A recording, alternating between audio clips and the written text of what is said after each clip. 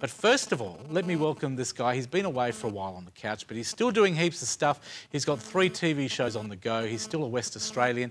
His name is Trevor Cochrane, and he's the garden guru. Welcome back. Thanks, mate. It's great to be back. It is nice to have you back. And like I said to you at the start, it is nice to know that you're still West Australian.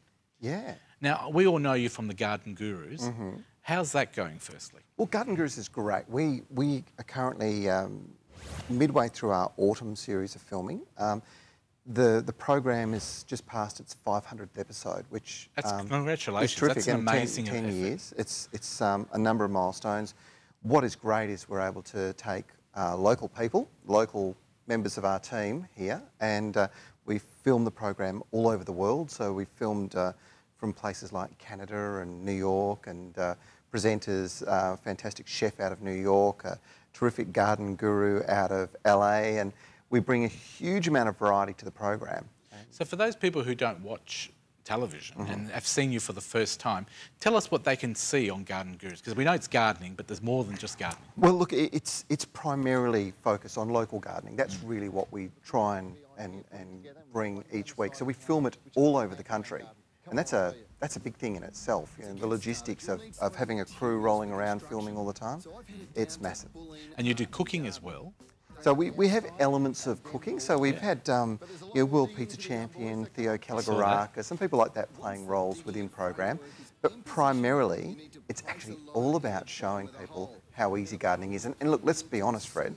Most people think that, oh, you know, unless you've got a green thumb, you can't do it. Well, I've got to tell you, it is the easiest thing, and it's instinctual, it's natural. And is the whole show filmed here in WA for the whole of Australia? No. So we're filming in every state. So we've been filming this week in Melbourne, and then we have elements that we bring in. So we started the first episode of this series in New Zealand, in Ellerslie. We are 3 weeks, we're 2 weeks away from going to South Korea to film one of the other series we do, which is called Explore, which is a travel show. Tell me about Explore, because I love travelling. Well, this is a great program. So I know you're going, is it North Korea you're going to? No, we're not going to North Korea, we're going to South Korea. South Korea, I knew it was one or the other. Which either one, just I don't know which one's better at the moment. Is a little bit concerning. But look, we're going to film in South Korea. It's our 3rd time we filmed in South Korea.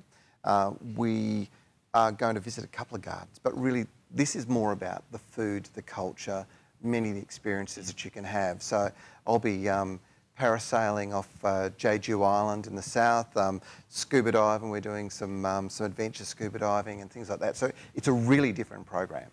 And I believe you've got another show coming up on Channel 7 here in Perth as well. That's right. So with 7 in Perth, it's called Green Fingers, and this is a real hands-on local gardening program. But with the first series of Green Fingers, what we did was we built a series of what I call sustainability classrooms. So we built 4 of them, $50,000, $60,000 classrooms. They have aquaponics in them, they have chickens, they have vegetables, they have a food forest, berry beds, but they also have a kitchen. And the whole idea is that this becomes an area for students who may not necessarily learn the same way that a lot of kids can theoretically in a classroom environment. This gives them a chance to be practical and hands-on.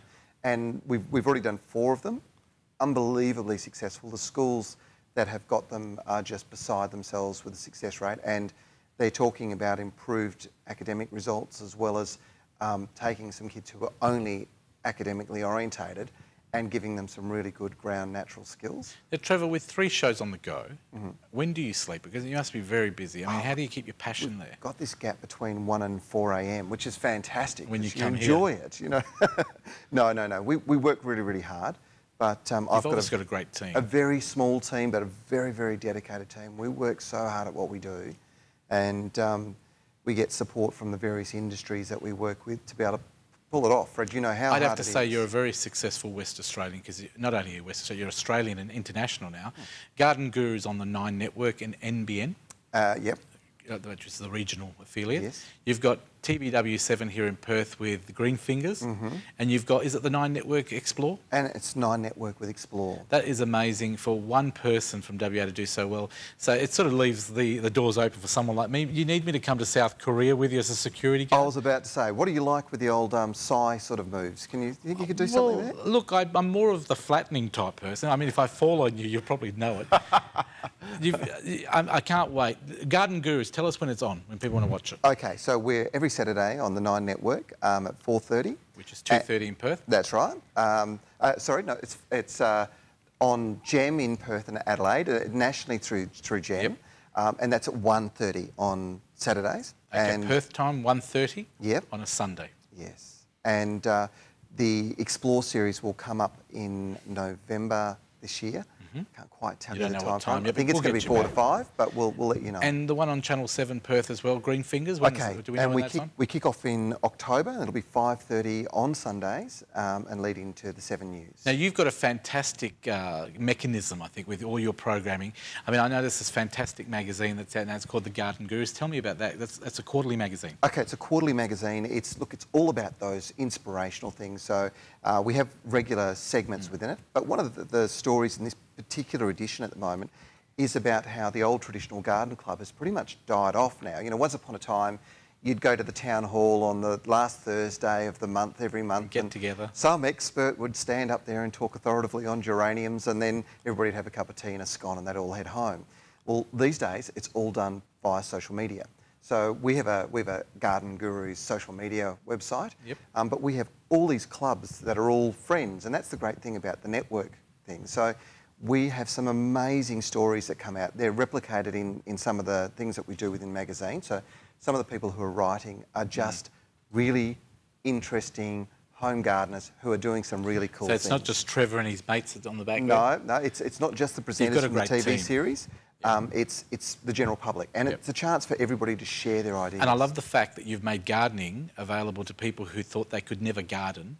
It's made simple. It's for people like me that kill off every plant. Fred, this is the thing. This is what I'm trying to tell you, is that anybody can do it. It's instinctual. And look, you know, if you are not sure what to do, maybe start off growing a tomato or something like that.